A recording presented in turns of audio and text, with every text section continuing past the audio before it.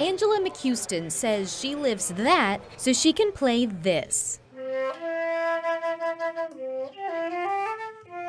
A musician for nearly 3 decades, the flautist says what sounds beautiful to our ears is often damaging to our bodies. Turn my head 45 degrees to the left, and then this arm comes in front, this arm goes back this way.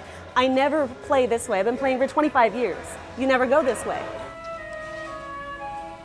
Holding her instrument on the same side for hours upon hours left her with chronic pain. So I had tendonitis in my wrist, and then I had a muscle problem in my back. I tore a muscle here, and then I had spasm here and here. Every time I got injured, I went to a doctor and they would say, well, quit playing.